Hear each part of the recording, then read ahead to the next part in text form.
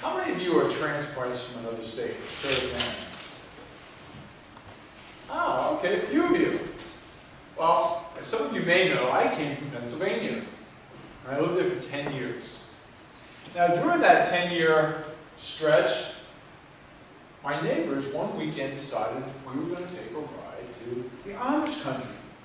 Now, I've never been to the Amish country. Has anybody here been to the Amish country? Okay, Andy. All right, you too. Great. I think Cheryl, did your hand go up? Oh, all right, Sandra, great. Well, I've never been. So we rode and rode and rode. It was a long drive. I mean, we drove for a couple of hours to get out to Amish country. And I knew we were getting close because all of a sudden I didn't see any more cars on the road. Now, instead I saw horse and buggies. Now, these guys don't use any cars, no electricity, nothing. Forget about it. It's like living in the Dark Ages.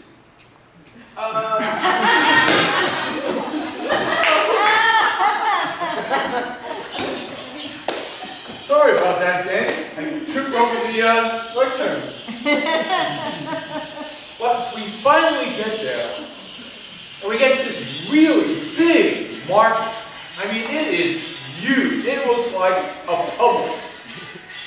And there's all kinds of food in this place. And we start walking through, and it's packed with people. And the Amish there are just, they're selling all kinds of things, all homemade. Everything is homemade.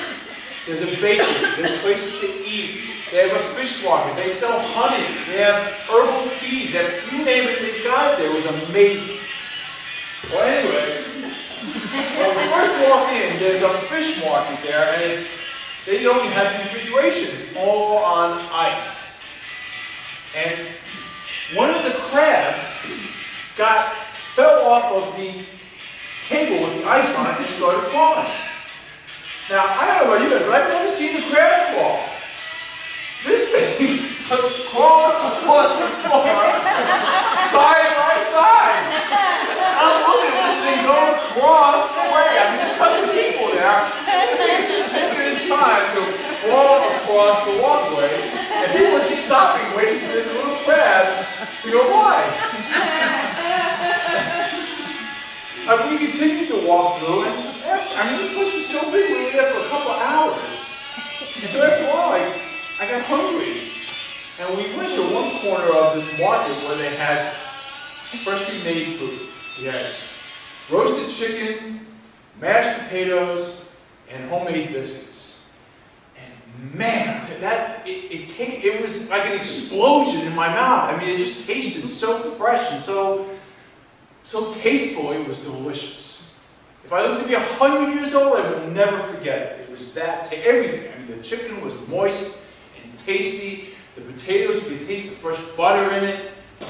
And I even asked the people that served this food, I'm like, wow, how did you make this? He said, well, they do everything by hand. He said, but the butter was so creamy. He said, how did you make that? So, oh, we get that from the other, there's an area on the other side of the market where they churn fresh made homemade butter. Says, oh, I've got to check this place out. So after lunch, we walk through, and I'm looking, but it's so hard not to stop. I'm stopping to look at all these other things. They've got honey there, they've got fresh baked breads, cookies, and homemade pies, blueberry pie, apple pie, you name it. And I swear, I had to buy a little bit of everything. By the time I got to the other side of the market, I already had 2 bags in my hands, just packed with food. You name it, bread, pies, cookies, honey, organic honey, wild organic honey. And finally, we get to where they make the homemade, freshly turned butter. And I asked them, I said, I just had lunch here, and I had mashed potatoes with chicken and biscuits, and I had your fresh butter on the biscuits and on top of the mashed potatoes, and it was awesome. How do you make it? I said, well, we make it in the back. So he introduced me to the Amish man that made the butter. And he does that all day long. He starts about 4 o'clock in the morning, and he just stands there and turns the butter. Now the thing is, he's there for so long that his foot started to fall asleep. So while he's turning the butter, he's lifting up his legs, and I'm watching him churning the butter. And he's trying to stay on one foot while he's churning the butter.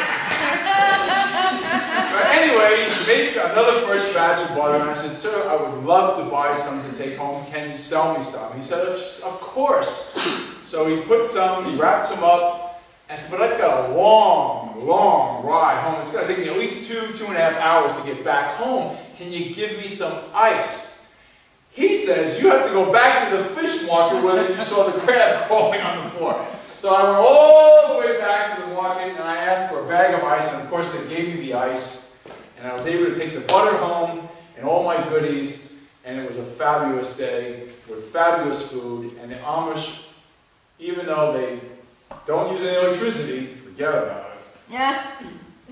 They were really friendly people, really nice people, and I really enjoyed myself.